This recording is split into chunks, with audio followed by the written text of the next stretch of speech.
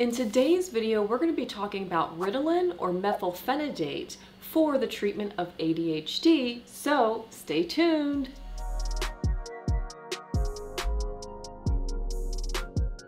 So let's start with number one. What is Ritalin or methylphenidate? Well, Ritalin is actually composed of both the D-methylphenidate and L-methylphenidate enantiomers. And the D-methylphenidate is actually known to be more pharmacologically active. And so what this medication does is that it potently inhibits both norepinephrine and dopamine reuptake inhibition. And what that means is it inhibits the reuptake and release of both dopamine and norepinephrine in the brain, leaving more dopamine and norepinephrine available in the synapses for our brains to use. Now, this action creates a stimulating effect, and so methylphenidate or Ritalin is categorized as a central nervous system stimulant. So when you increase dopamine and norepinephrine in the dorsolateral prefrontal cortex, this may actually improve attention, concentration, executive function, and wakefulness. When you increase those neurotransmitters in the basal ganglia, this can actually help with the hyperactivity symptoms of ADHD. And so when you increase these neurotransmitters in the medial prefrontal cortex and hypothalamus, this may actually improve depression, fatigue, and sleepiness. And so that brings us to number two. What is Ritalin or methylphenidate used for? Well, Ritalin was approved in the United States in 1955, so it's been around for quite some time, and it's been approved for attention deficit hyperactivity disorder in children ages 6 and older, as well as adults. And it's also approved for narcolepsy in adults as an adjunct treatment. And off-label use of Ritalin or methylphenidate is also treatment-resistant depression. And so how long does it take for Ritalin to work? Well, Ritalin comes in immediate release formulations, sustained release formulations, and long-acting formulations. And typically, Ritalin will start to work within the first 30 to 60 minutes of taking your first dose. Now, it's good to note that if you do take it with food, this may actually delay your peak onset of action about 2 to 3 hours. So keep that in mind. So it's probably best that you take it on an empty stomach with water. It's also good to note that the immediate release formulation will last from 2 to 4 hours.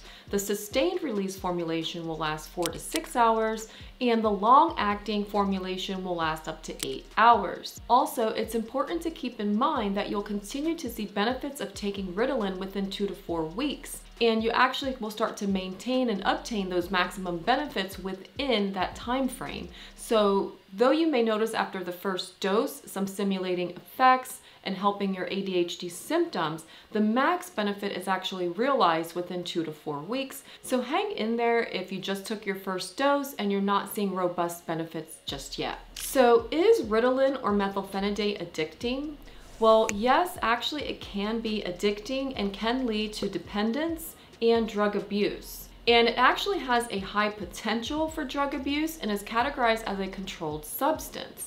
And it also comes with the FDA label and black box warning notifying the patient that it does come with this risk for potential drug abuse. And so therefore it can lead to dependence, tolerance, and withdrawal. And these withdrawal symptoms can look like sleep disturbance, agitation, restlessness, and even severe depression. So it's important that if you're gonna come off the medication, you come off slowly, but also to help avoid that tolerance and dependence that can develop when taking Ritalin, especially long-term, it's important to note that you can take drug holidays, so maybe take a break on the weekends or on days where you're not studying or needing it for school or work. And so what are those side effects of Ritalin or methylphenidate?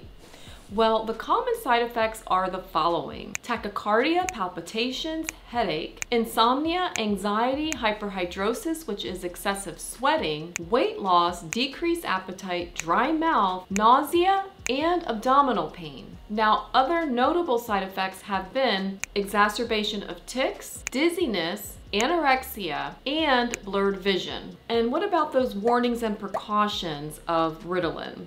Well, because it can increase your blood pressure, it's definitely important to monitor your blood pressure, especially if you're at risk for hypertension or high blood pressure or increased heart rate. So make sure that you're monitoring that daily as you're taking Ritalin or methylphenidate. And along that same note, it can also lead to severe cardiovascular events, and sudden death has been reported with Ritalin. And this is particularly seen in both pediatric and adult populations who have cardiac structural abnormalities, arrhythmias, or severe cardiac disease. So in those patients, stimulants may not be tolerated or can even be contraindicated. So it's always important that before you start a stimulant that you get a cardiac workup and get an EKG and get approval from your provider that it's okay to go ahead and start a stimulant medication. It's also important to note that taking Ritalin or methylphenidate in pregnancy can actually lead to decreased placental blood circulation and blood flow,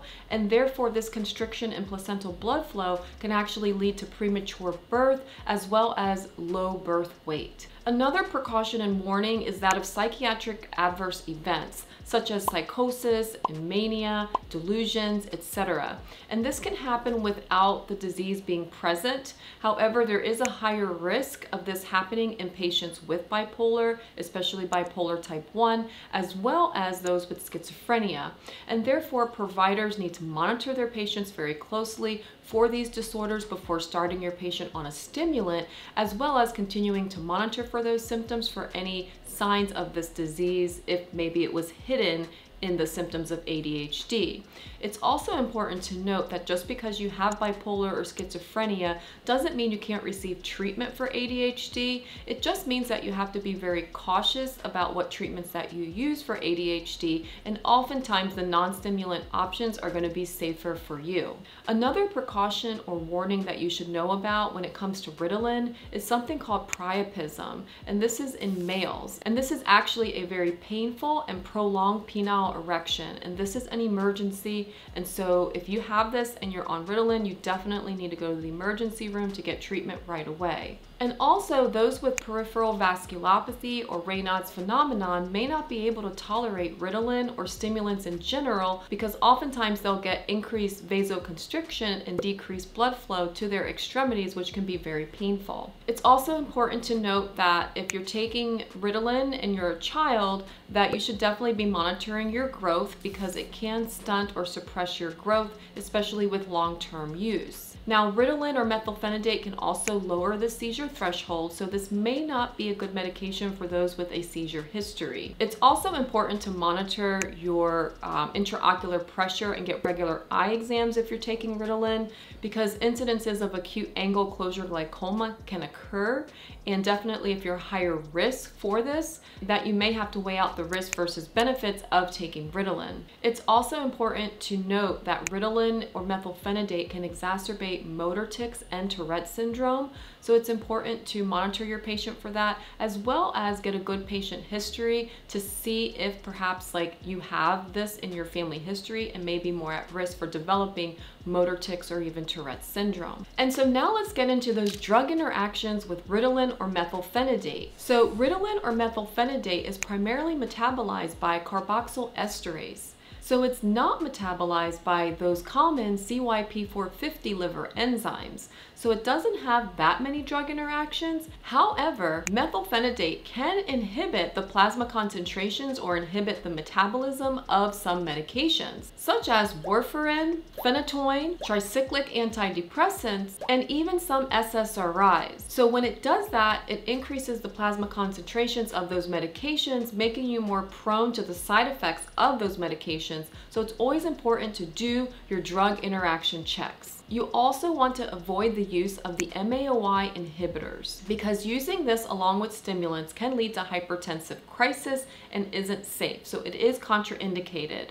So if you're taking an MAOI and considering switching to an ADHD medication or a stimulant like Ritalin, you're going to need to make sure that you're off that MAOI inhibitor for at least 14 days. Also, you want to be careful with antihypertensive drugs, because using Ritalin with antihypertensive drugs may actually decrease the way that those medications work for treating your blood pressure. So this will have to be discussed again with your provider, and if you're taking a blood pressure medication with Ritalin, you're going to have to really be monitoring your blood pressure and making sure that that medication is still effective and working well for you. It's also important to note that halogenated anesthetics can actually cause a severe reaction when combined with Ritalin, where you can have a sudden increased risk of elevated blood pressure and heart rate during surgery. So make sure you're letting your doctors and surgeons know all the medications you're taking, including Ritalin. Another potential drug interaction that's important to note here is that with Ritalin and risperidone, which is an antipsychotic.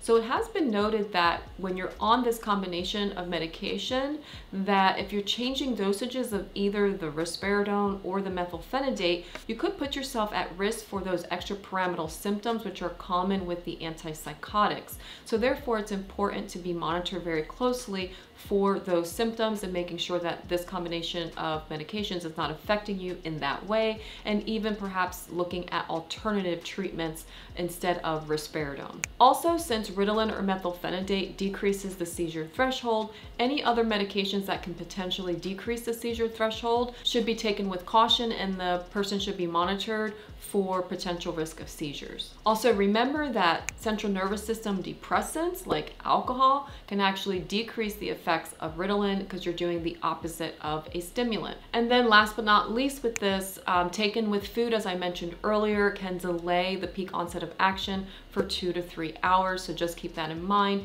So make sure to take it on an empty stomach if you want the medication to start working right away. And so now my final thoughts on Ritalin for the treatment of ADHD. While stimulants in general are considered the first-line treatments for ADHD, however, it's always important to weigh the risk versus the benefits. And we just went through a lot of risk when we went over side effects and those warnings and precautions. So keep that in mind if you're considering taking Ritalin or any other stimulant for your ADHD.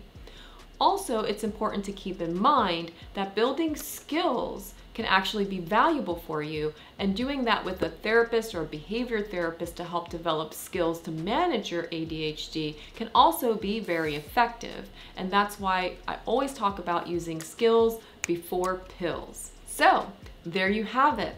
That is my overview on Ritalin or methylphenidate for ADHD. Do you have experience taking this? If so, drop your experience down in the comment section below, because we learn from sharing each other's stories. And as always, I thank you for watching. I wish you well on your mental health care journey, and I'll look forward to seeing you all next week.